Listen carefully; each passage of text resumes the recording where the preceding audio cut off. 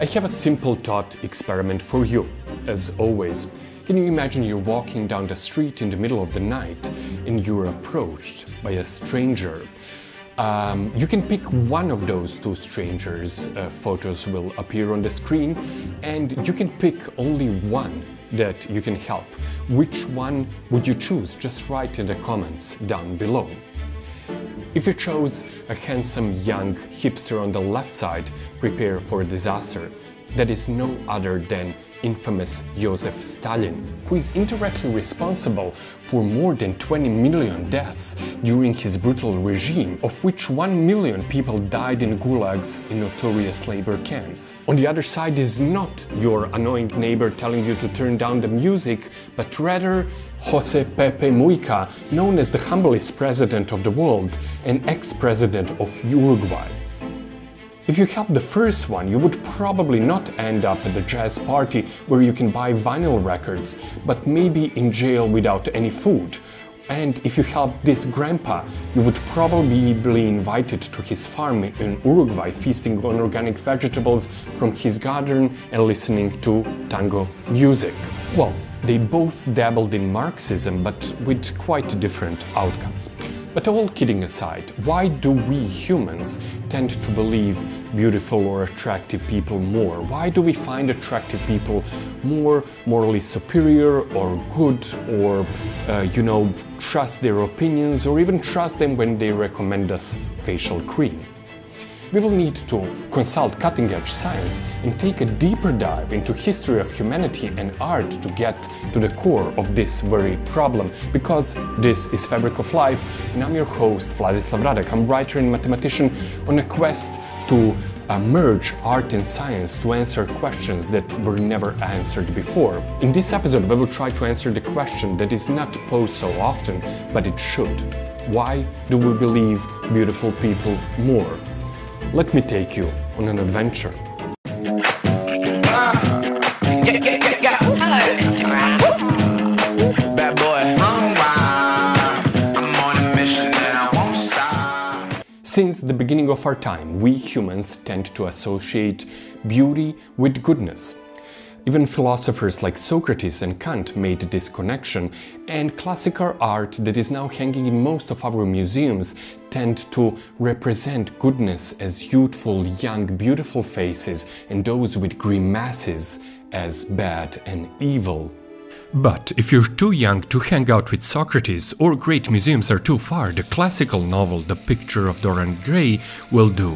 In this novel, realizing that his beautiful fate, Dorian Gray sells his soul so that he can stay forever young and beautiful, soon realizing that with his pleasant looks he can get away with anything.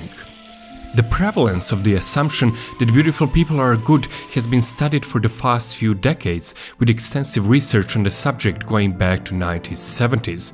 The research shows that people are more likely to assume a beautiful stranger possesses traits like warmth, sincerity, and generosity.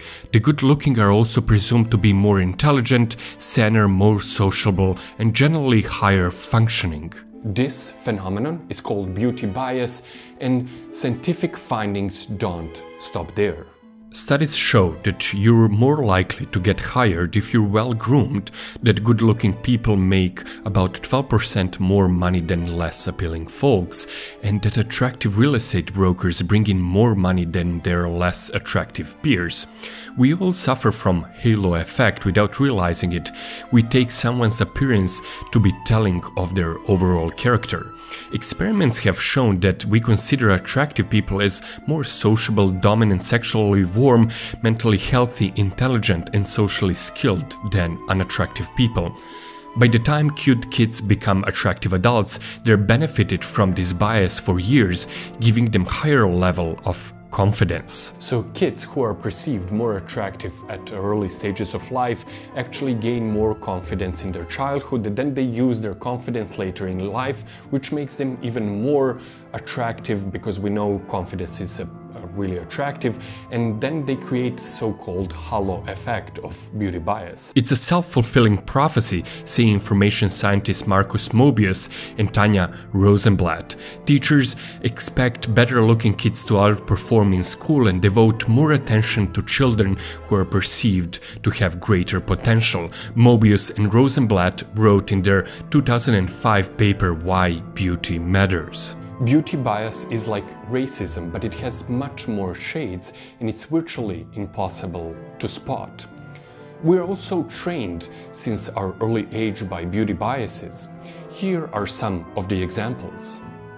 Good-looking people are likely to be hired to read the news on the TV screen. They're selling us beauty products, and attractive people are more likely to get elected to public office. The most important lines in the history of cinema were vocalized by people way more attractive than we are, and they stay etched in our brains forever. It wasn't really all bad.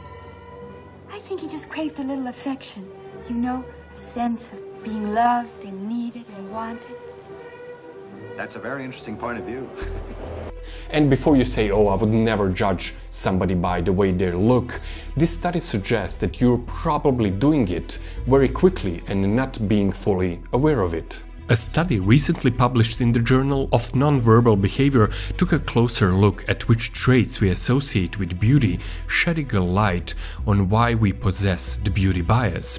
To carry out the study, the authors asked participants to look at images of faces and then had them decide whether the person possesses a given trait, such as being sympathetic or generous to a greater or lesser degree than the average person. This study differed from previous studies because it not only looked if people associate good traits with attractiveness, because from previous studies we already know they do, but which type of traits they associate with which appearance. The first part of the test focused on purely moral traits such as being fair, trustworthy or honest, while the second part examined positive but non-moral traits such as being funny, organized or calm.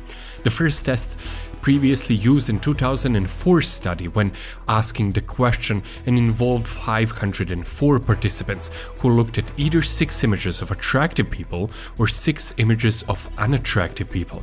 The participants were then asked to rate how likely it was that the depicted person had more of a given trait than the average person. And the second test included 756 participants with slight twist. They actually made it in a different language to make sure that the results from the first test are not tied to exact terms. The results of both tests lined up with previous studies showing that people associate beauty with all manner of positive traits. However, the recent tests shed new light on which traits are mostly affected by the halo effects that good looks provide. In both studies, moral traits were more likely to be associated with beauty than non-moral traits. The effect was particularly notable in the second study, in which beautiful people were 20% more likely to be perceived to have these traits than the average person, compared only to 10% increase in the perceived likelihood they would have the non-moral traits. Okay, we know that beauty standards shifted over the centuries. Just take a look at this statue of Venus of Willendorf. It's hard to imagine her having 1 million followers on Insta today, but 30,000 years ago she was a real influencer. Beauty standards depend on your culture, race, ethnicity, and social economic background. Beauty bias is almost impossible to fight, but maybe we should start with standard practice of sending resumes without a photo or trusting doctors and not celebrities when it comes to our skincare. Working from home also made some shifts in that regard, because some really attractive people now need to show their work without using their confidence. In the meantime, you should think about the following. Do you really trust me on this topic because you find me attractive, or you really distrust me because you find me unappealing? Would you stay until the very end of this episode if somebody else was sitting in this chair, or if nobody was sitting at all? What if I am just your illusion? What if life is just a dream? or simulation? Or maybe I'm just a voice inside your head. Maybe life is simulation, and this is exactly one of the next topics of this show, Fabric of Life, and this is why you need to subscribe to this channel not to miss any of our future episodes. Until next week, stay tuned and curious, and don't forget, libraries still exist.